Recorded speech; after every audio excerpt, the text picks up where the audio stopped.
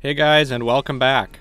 Today I'm really excited to share my super low cost kayak that I built out of sticks, cardboard, and stretch wrap. Hopefully watching this will help you on your journey towards building your own simple kayak. And if you want to just skip to the end and watch me paddle around the lake, that's cool too. Spoiler alert, this thing actually floats. There were three things that really sent me on this journey of building my own kayak. The first thing was becoming a member of my local makerspace in Minneapolis. This ended up being an awesome resource of tools and like-minded people who just like to build stuff. It's also where I found this. This kayak had been hanging around the shop, and it really sent me on my way towards building my own. Around the same time, I stumbled across this video, where the guy makes a simple kayak by bending sticks around a tree to make the ribs, and then he stretches plastic wrap around the whole thing as the skin. Lastly, I was in school at this time and learning how to use computer-aided design programs like SketchUp and AutoCAD. With the help of these programs, I managed to do a couple of things. The first thing I did was I found a kayak model on the SketchUp 3D warehouse that somebody else had already built.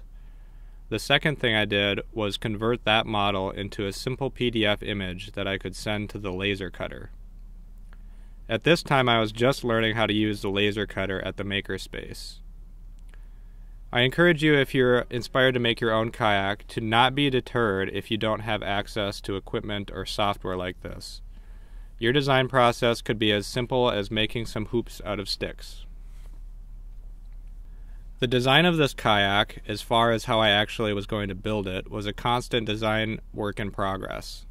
In the end, I actually built two kayaks, the first one being a prototype skeleton where I solved the main design problems, and the second being the finished floating boat, made out of sticks. In the beginning, I was convinced that I was going to use reclaimed pallet wood as the main structural component, but I soon realized, at least for my first go, that cardboard was going to be a much easier option. So with all my files ready, I quickly and accurately cut out all of my 11 ribs.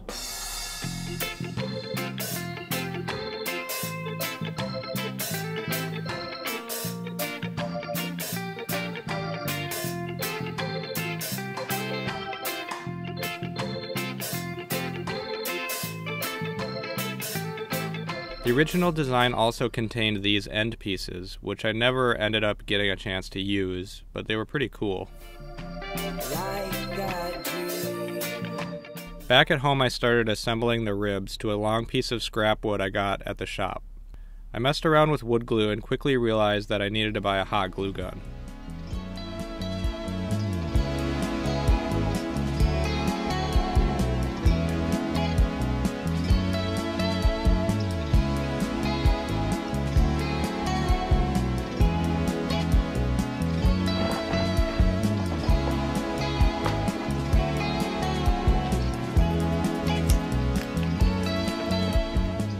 This is how the frame looked with all the ribs spaced at 12 inches apart.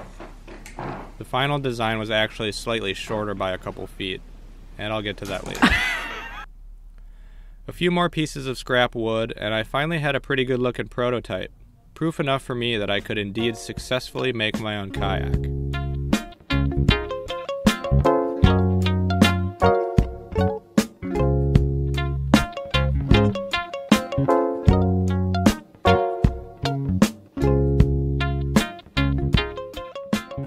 So after neglecting my prototype kayak in the guest room for a few months, I decided it was time to actually figure out how to get this thing floating. At this point, I was pretty motivated to build the entire skeleton out of cardboard. I was messing around with 2-part epoxy at this time, and I knew that, if I did it right, I could make the kayak strong enough using just these two building materials.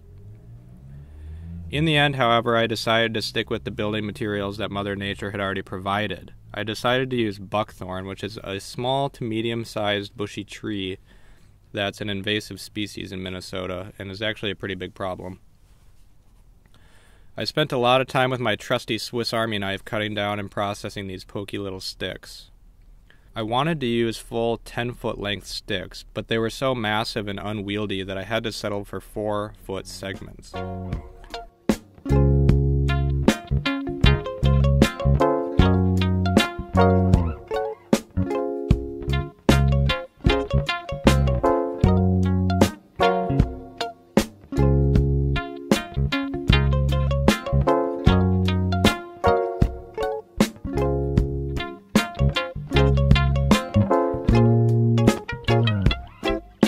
This time I also cut out more cardboard ribs. This time I made them 4 sheets thick and made sure to alternate the corrugated grain to make them more strong. I also applied the first layer of 2-part epoxy to them. You can see here me clipping off some of the hardened sharp pieces. Later I applied a second coat of 2-part epoxy, which I'm pretty embarrassed about, and the end result would have turned out a lot better if I would have taken the time to properly coat them in epoxy. Attaching the sticks to the cardboard ribs was pretty straightforward with duct tape. I think in the end it might have been easier to use string and wrap it in a continuous fashion through the ribs and around the stringers.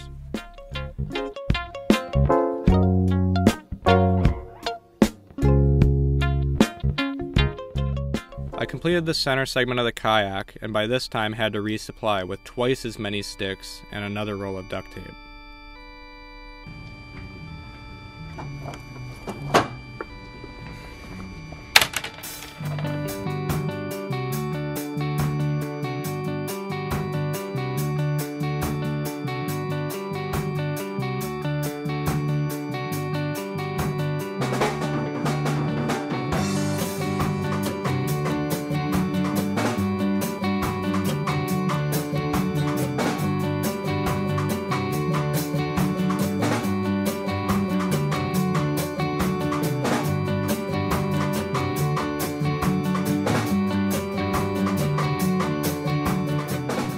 So I'm almost done with the kayak here and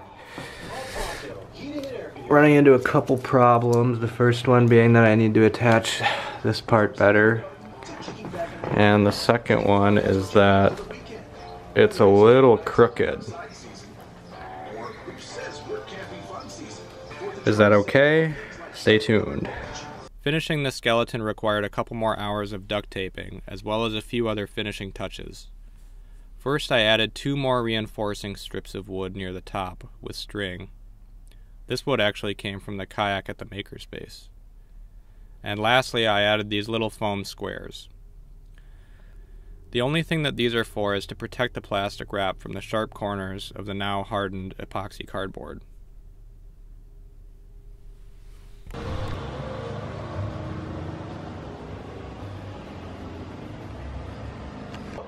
It's ready to go. Now all we have to do is wrap it in plastic wrap, hope that it doesn't get punctured, and it looks firm enough that it might not break in half.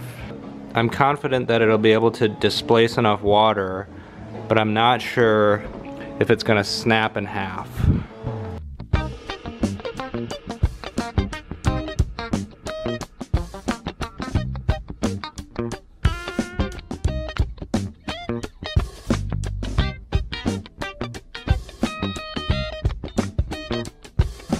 Okay, we're gonna get a final weight on the scale. This only weighs 15 pounds. I think that the odds of success are 100%. I'm pretty confident. Annika's at about, what are your odds? I don't know, like 70? 70-30?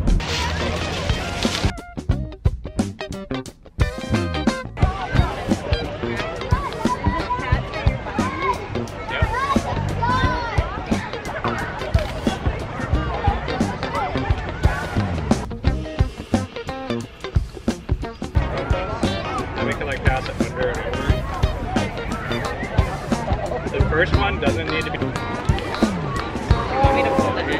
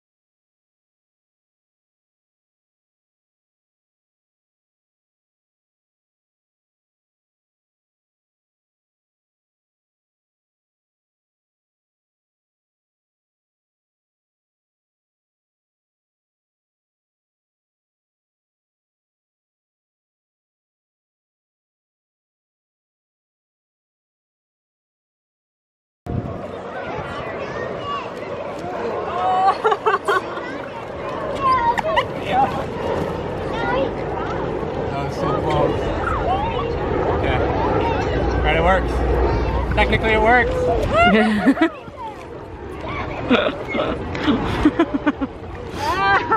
And there he goes off into the sunset.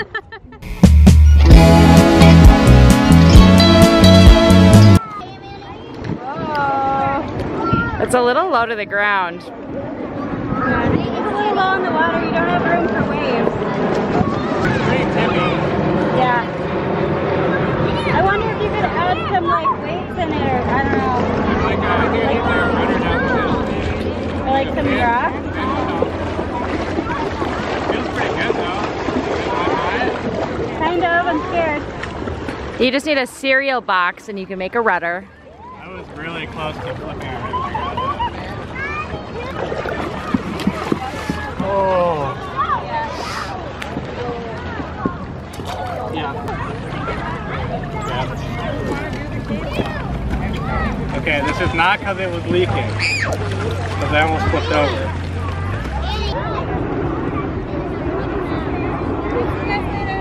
Hi.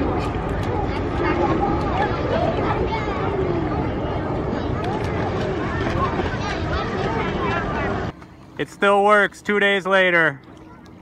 It still works, everybody. Mike loves Evan. Whatever Evan does, Michael does. Hayden, what do you think? It's wonderful.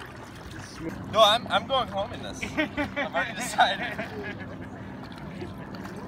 You get tired halfway through the lake. It seriously wouldn't be that long of a walk if you just got out right there. Double our investment.